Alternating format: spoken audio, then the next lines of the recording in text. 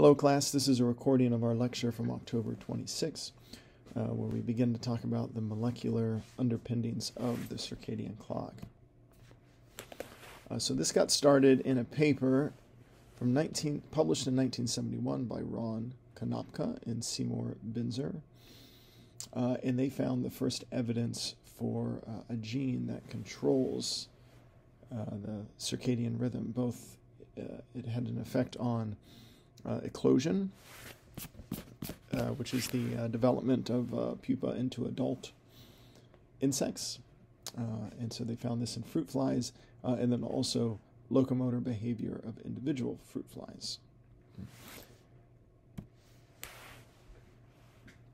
And so what they did was they exposed Drosophila individuals to a mutagen, ethyl methane sulfonate.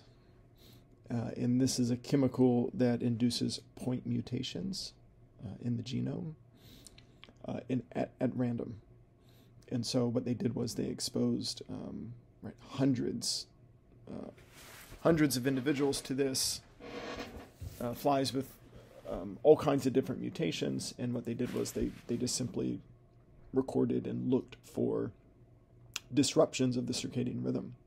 And then once they found them, they would figure out where the mutations were, right, to get a good idea of what genes, what gene disruption corresponded with the disruption in their circadian output. And so they discovered three different mutant phenotypes that they ultimately called per-L, per-S, and per-0. Per-L, which stand for period long, or individuals that showed a circadian, a period of circadian rhythm of 28 hours. Per-S, period short, 19-hour period, and then arrhythmic individuals are per-0. So let's take a look at some of the data here. From their paper, first we're taking a look at the eclosion data. So the top graphs are just copies of the same thing from left to right, of the normal phenotypes that were not exposed to the mutagen. And you can see a rhythmic peak of eclosion development in the fruit fly. And I've highlighted them here with red lines. And you can clearly see, compared to per-0, they have no rhythmic pulse in their eclosion like you see in the normal. With per-S, we see here that, taking a look at the top individuals, the time that it takes for them to reach their fourth peak of eclosion, which is the fourth day. The per-S individuals that have a short period, they have already had their 4 peaks before this. So it takes less time for them to go through 4 cycles compared to the normal, or wild type, as we more appropriately call them, the wild type individuals that have no mutation. And as for per-L, when the wild type reaches 4 cycles, per-L appears to be about another full cycle away. So they've only had 3 peak eclosion events over the course of 4 days, whereas the wild type have had 4. And another way to visualize the same data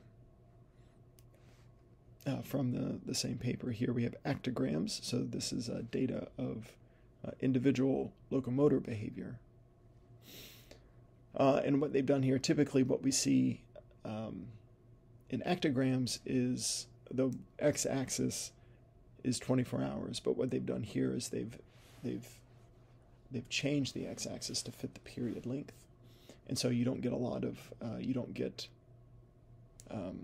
as before you could look at an actogram and tell if an individual has a drastically delayed or advanced behavior rhythm by the slanting how severely slanted the actogram is. But here, they've stretched it out, so it's even more apparent. And so the wild type on the top, the arrhythmic. The point here is not that the period length has changed. It's just there essentially is no period. There's the black marks are randomly allocated throughout the period. Per S has a much shorter period length, so that's why the x-axis is much shorter. It's only 19 hours.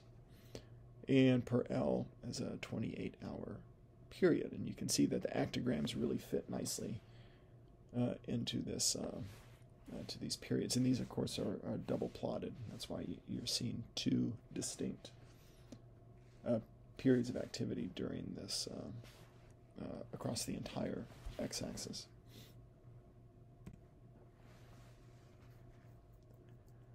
So that was the very first demonstration of one gene that could change the period length in different ways too, depending on how the gene was affected.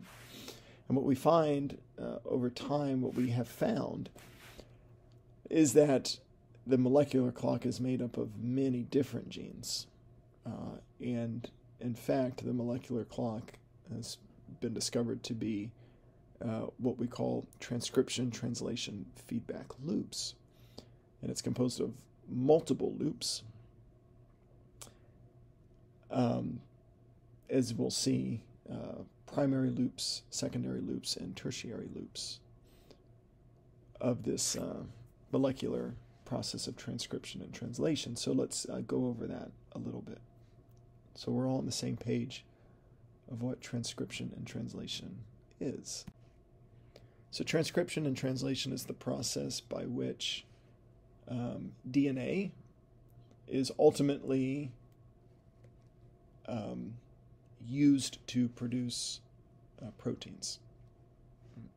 From DNA, it is transcribed into RNA, specifically messenger RNA.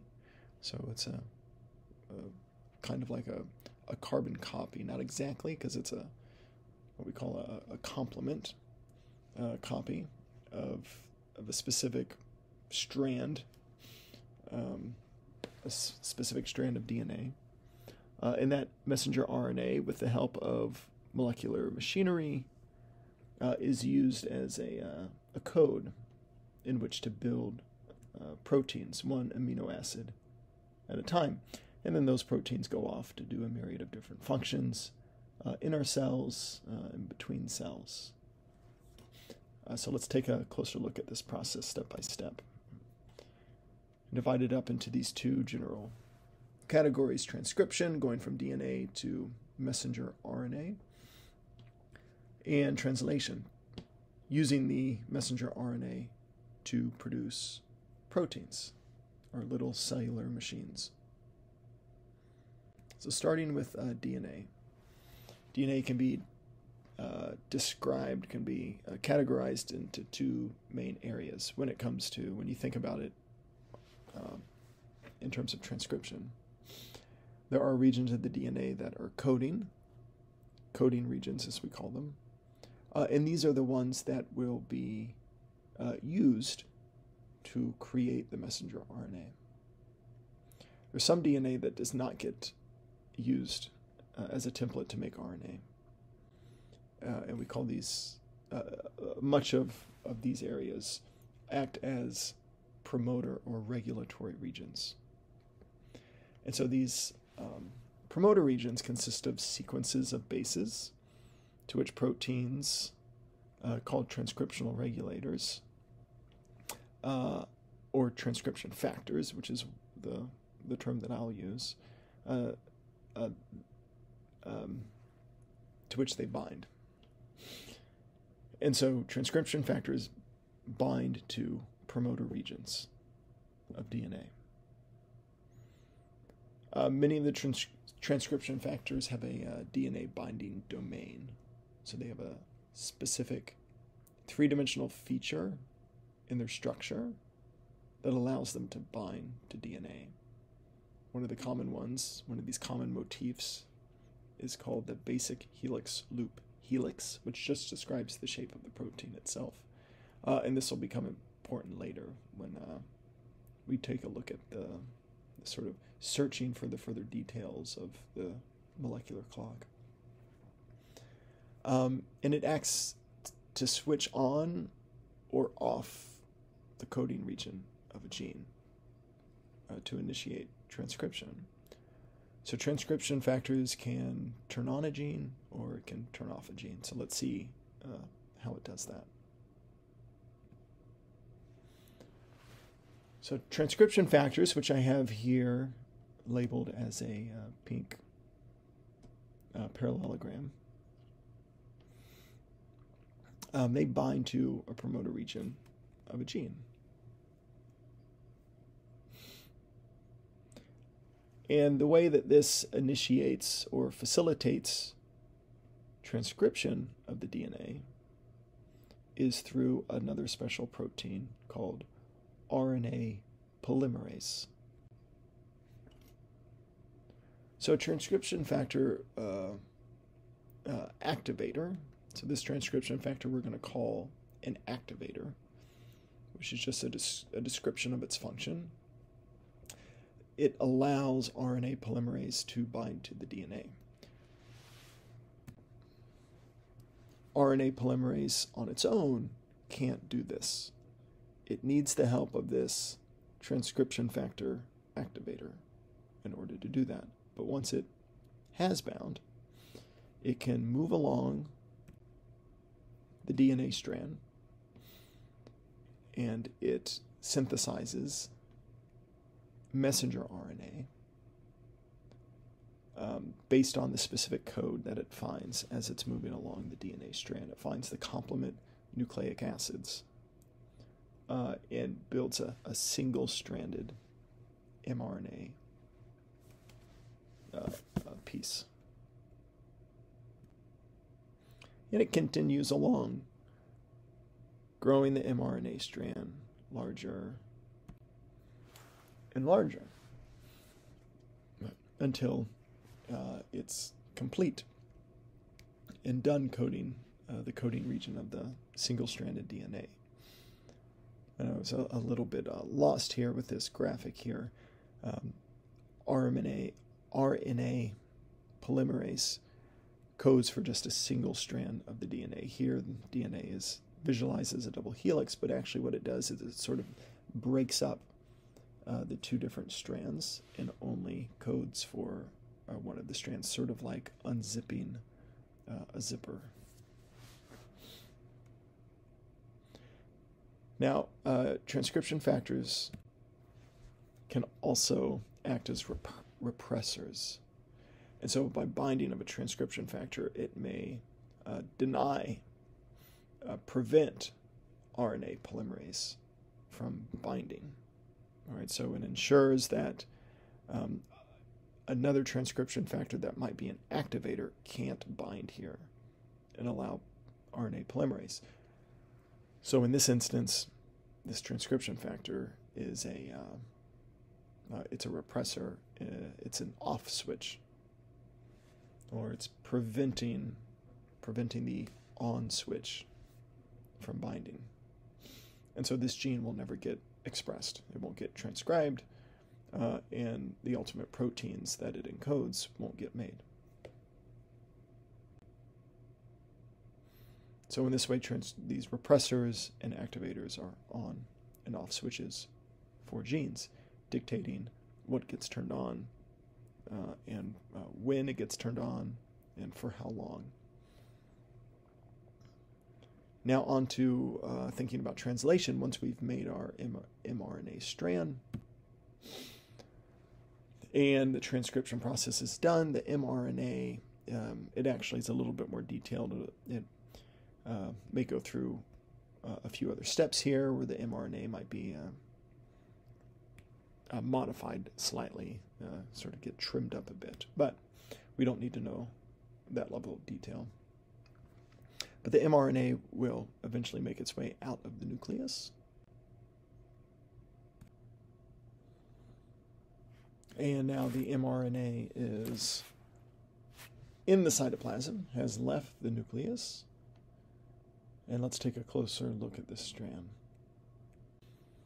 So now we have our RNA strand at the bottom, a little closer look. We can actually see the individual nitrogenous bases that the letters represent. And the unique sequence of these nitrogenous bases is what gives rise to our polypeptide or protein that will eventually be made using this as a template. And it does this first via a little cellular protein called a ribosome, which attaches to the RNA. And so where does it know? How does it know where to attach?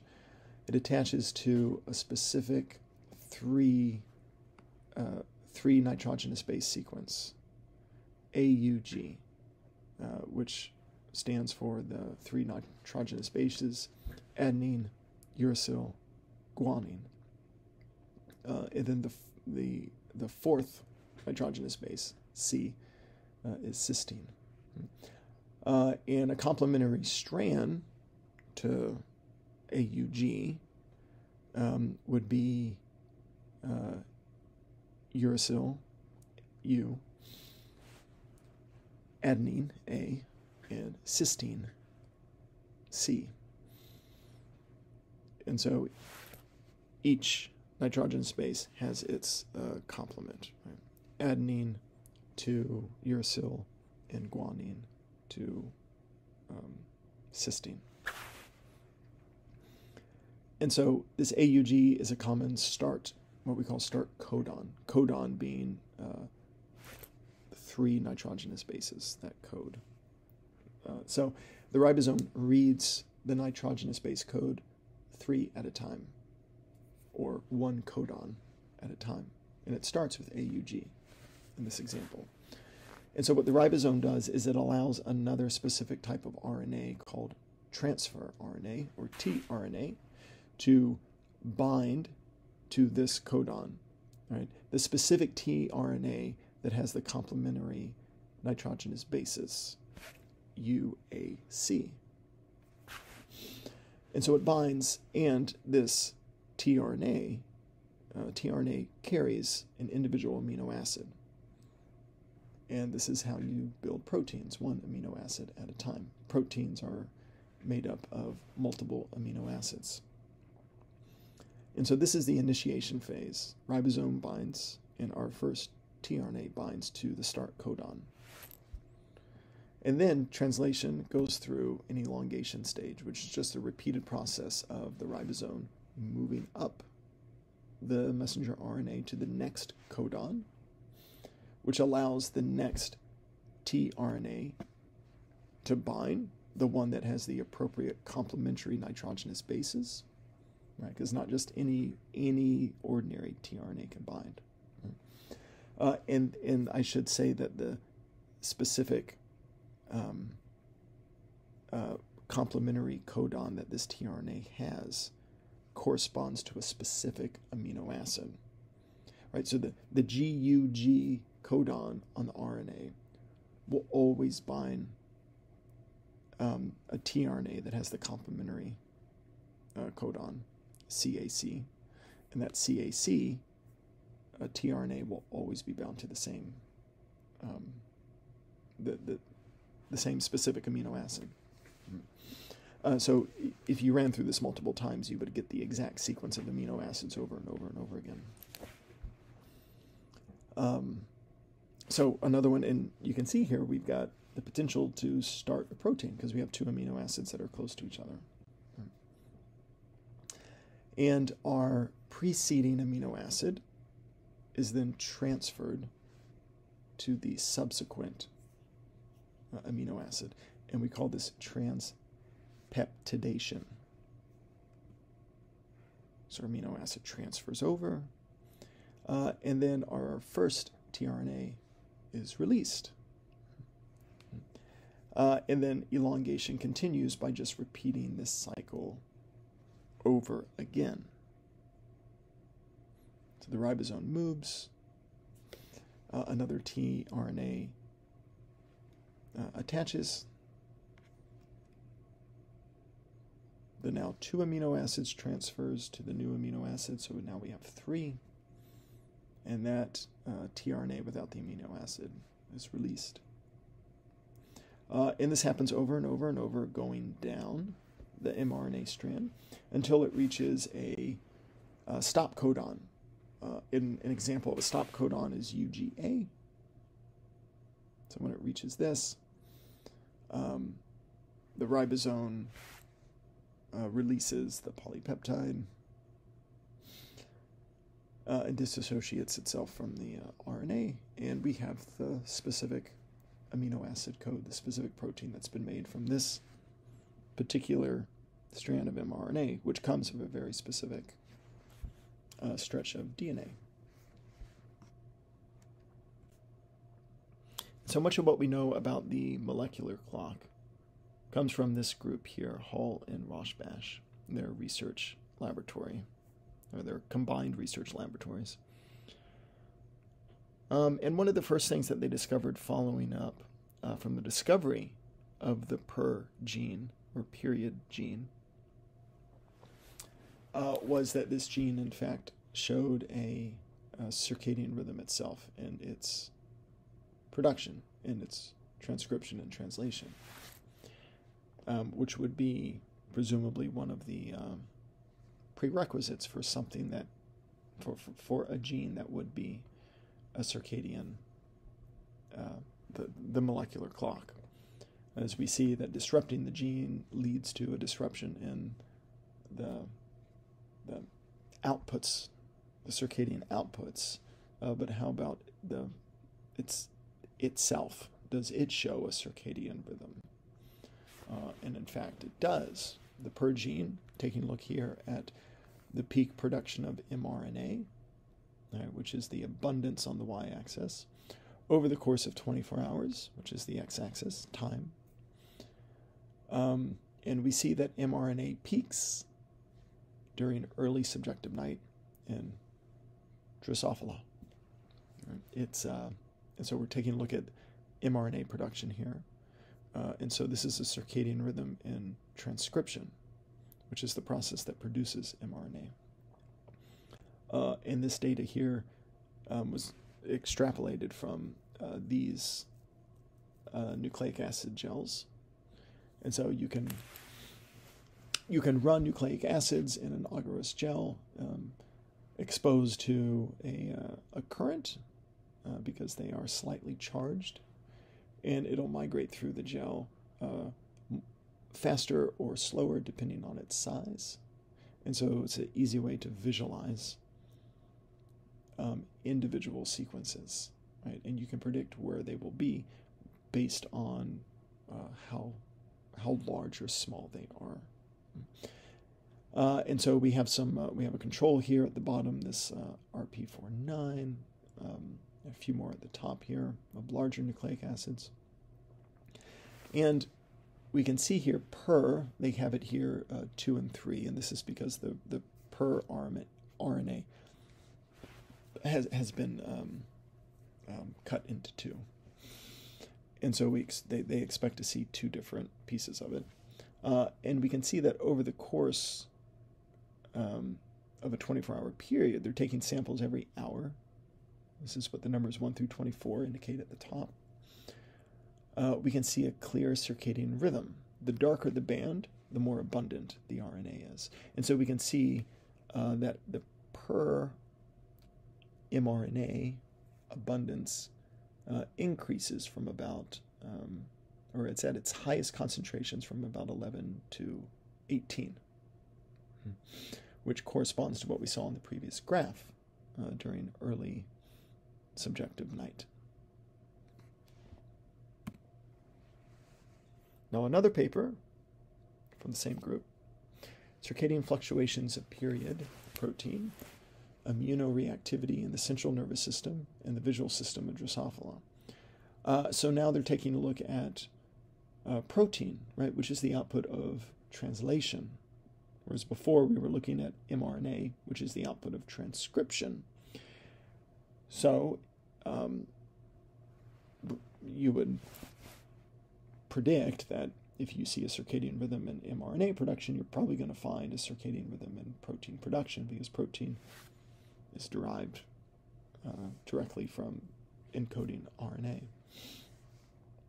And what they found was that in Drosophila, the per protein peaks about 6 to 8 hours after the peak of its per mRNA. And one thing to note here, the general nomenclature used for genes and protein is that genes are italicized, and you'll see, sometimes you'll see, typically it's the first letter is capitalized, I believe, but sometimes you come across it and it's all lowercase. And proteins are not capitalized, and they are, proteins are not italicized, but all the letters are capitalized. And so we'll see this. It'll be important to keep track of this, especially when we start to take a look at the complicated mapping of the molecular clock. So the capital PER protein is derived from the mRNA, which is made from the capital P lowercase er gene. Right. But we would pronounce it per for either.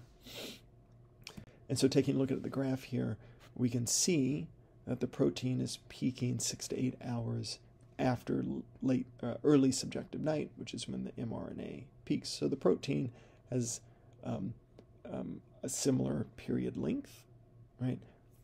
But it's delayed compared to the mRNA, which is what you would expect, because it takes time to go through this process of turning mRNA or using it to code for proteins and synthesizing the proteins.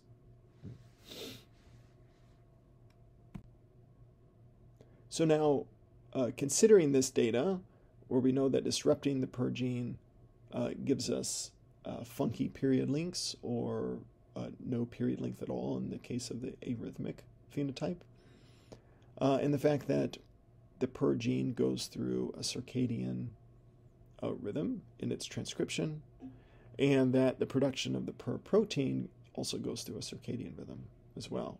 That complementary fits what you would expect. It's delayed compared to the mRNA production.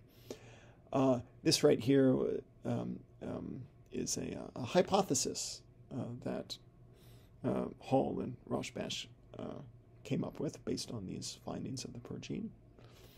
That high concentrations of per protein in the nucleus overrides the activating effects of transcription factors, and it inhibits its own gene. So the per protein perhaps is a repressive transcription factor that specifically represses the per gene. So it represses ultimately itself. We call this a negative feedback, right? That the product slows down the initial steps of the reaction that leads to that product. So this reduces transcription and translation of new per protein. That existing per protein would then degrade over time enzymatically. With little per protein, that inhibitory effect, that repressive effect on the transcriptional drive of the per gene, that ceases. And with the inhibition gone, new mRNA can be synthesized. It can be transcribed. And you can see how this cycle will start again as per builds and then inhibits, per disappears, the inhibition disappears, and the mRNA can be synthesized again. So this negative feedback loop repeats indefinitely, taking about 24 hours for one full cycle. And this is a schematic of what it looks like. Transcription and translation using the per gene, we can see that there's a transcriptional regulator here that will bind to the promoter region, which allows the per mRNA to be made, goes out into the cytoplasm where it is used to make the per protein. The per protein somehow makes its way back into the nucleus, where it inhibits this transcriptional regulator from activating the gene. The gene is inhibited. Most of the per-protein starts to break down, and over time you'll have very little per-protein left. And so there's not enough per-protein to continue to repress the per gene. And the transcription regulator starts anew, making more mRNA in the next cycle. And so we're going to, I'm stopping this video here. And what we'll do is I'll have another video that's just sort of continuous. So about 30 minutes a video is, I think, enough. So you can take a break, and we'll continue to look at a little bit more of searching for the molecular clock. And eventually we'll go over sort of the modern blueprint of what we know about the molecular clock, which is, as we'll see, a bit different from what we have here, and certainly more complicated.